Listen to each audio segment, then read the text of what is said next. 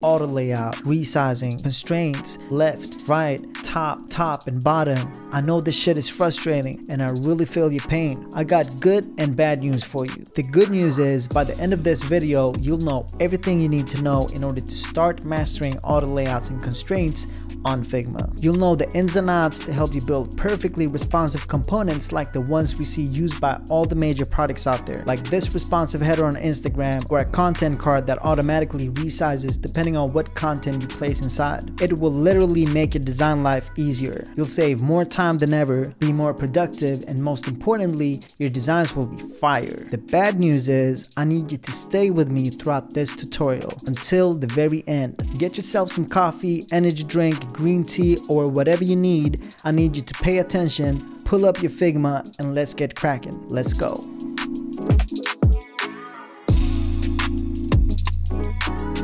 The one core thing you need to understand in order to unlock the full potential of constraints is the relationship between a frame and the objects placed inside. A parent frame is what the main container is called, the one frame that holds all of the objects and elements inside. The parent frame holds either child frames or child objects, depending on the object being a frame too or just a loose object. This is how Figma differs from other platforms like Sketch and Adobe XD. It's a powerful feature that allows you to create nested frames. Clicking on the objects placed inside, you can see on the right panel here what the constraints for the objects are set to by default. We have it set to top and left. The constraints are defined for both the horizontal and the vertical axis. For example, if you need a floating action button, like on Android apps, create a parent frame that positions the button on the bottom right corner. Define how and where it's positioned from the edges. I'll just stick to a 16 pixel distance from the right edge and 144 pixels from the bottom.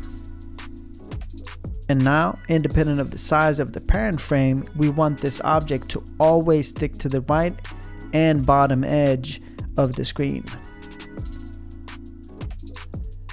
Just like this.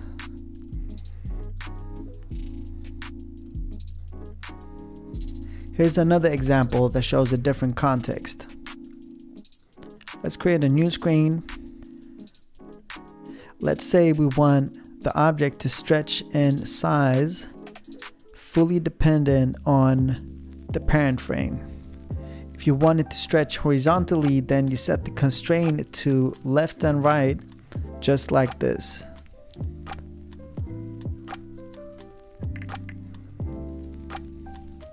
And if you leave a 8 pixel margin on both sides,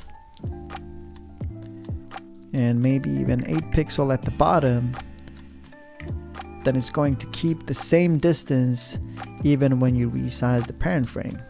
If you want the object to stick to the bottom, then you just need to make sure that this goes from top to bottom in the vertical axis.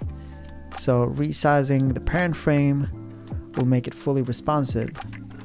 Make sure you understand the fundamentals of frame constraints before moving into section 2. Play it back and follow along if you need to. For all of you others, let's keep going. An auto layout frame is a regular frame with the auto layout property added to it. It literally means that the layout of the frame automatically changes as the content inside changes. It does so while maintaining the alignments and the paddings that have been defined for that specific frame. The short command to turn a frame or an object into an auto layout is Shift A. By default, the padding in my auto layout frame is set to 8 pixels. I can either choose to have the same padding size all around the 4 sides of the object, like if I want to turn this into 12 pixels, or I can just individually set these settings to be whatever I want it to be as well. For this example, let's just stick to 8 pixels and I'll add a fill just to make sure that I can see the background of the auto layout frame too. The alignment of the object within this frame is being defined just right here. This means that if you change the size of the parent frame like this specific setting defined this to be in the top left corner. If you place it in the center, it's going to be in the center all the time, no matter the size of the parent frame. Let's keep it vertically and horizontally centered. As we resize the parent frame, you can see that the object placed inside is fixed in width and height. Having the object selected, you can choose to either have it be fixed or filling the container, meaning taking up all the space it possibly can in both of the axes. So in the horizontal axis, if we fill the container, it's going to fill it all the way out in the same way you can do in the vertical axis as well. It's filling up all the possible space within this frame, taking into consideration the paddings that we defined earlier for the parent frame. If you're designing a bottom navigation bar for an app, you'll have a parent frame that holds individual tab frames inside, which in turn contains the actual icons. Let's start off with the tab frame first. I'll create a placeholder icon of 32 by 32 pixels. Turn that into an auto layout, Shift A, add a fill color. We'll use the same one as this example. Rename this to tab frame. Set a fixed width of 64 pixels.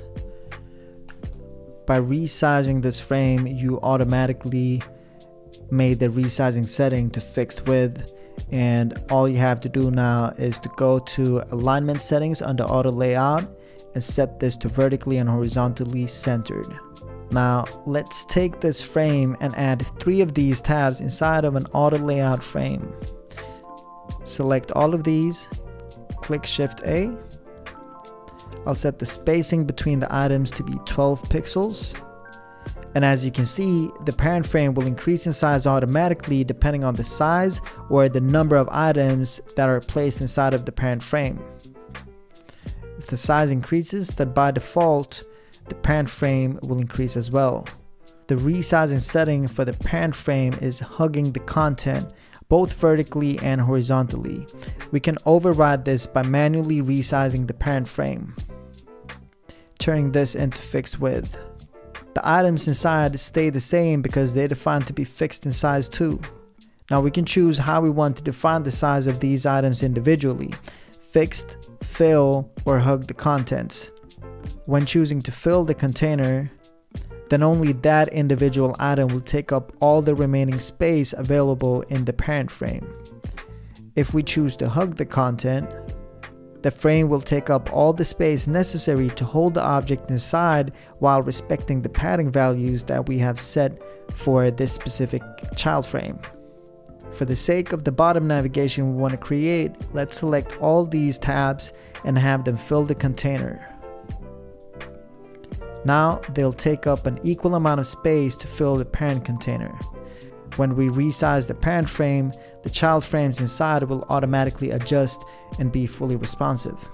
You now have an auto layout parent frame containing fully responsive child frames. Now there were a lot of things covered in this segment, so if you're not 100% confident yet, I want you to play back the steps until all of these techniques sit right in the pocket. When you're done, let's move on to the final step. When you perfect the techniques in sections 1 and 2, this last step will be self-evident. Take the bottom navigation parent frame we created in section 2 and place it inside of a new frame. Let's take one of the pre-built iPhone frames. Place the bottom navigation inside. Resize it to make it fit. When being selected, you'll see that you have a set of different options to the right: constraints and resizing.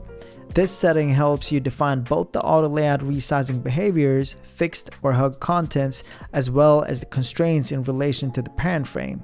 If you choose hug contents for the horizontal axis, the left and right constraint will be unavailable. For obvious reasons, it won't be able to stretch horizontally as the parent frame stretches if it's supposed to hug the content too. Let's make it fixed. Set the constraint to left and right, and it can hug the content in the vertical axis and be constrained to the bottom edge of the parent frame. Sometimes when placing an auto layout frame inside of a new frame, Figma can reset some of the settings we have set earlier. So make sure that each individual tab frame inside of the parent frame still fills the container. Now when you resize the parent frame to any device size, the bottom navigation bar will be perfectly responsive.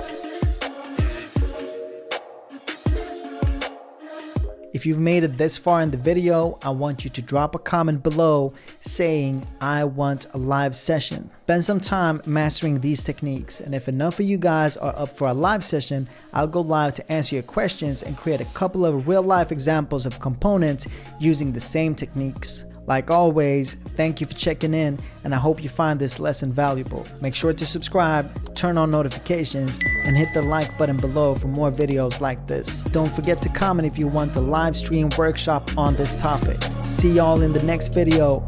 Peace.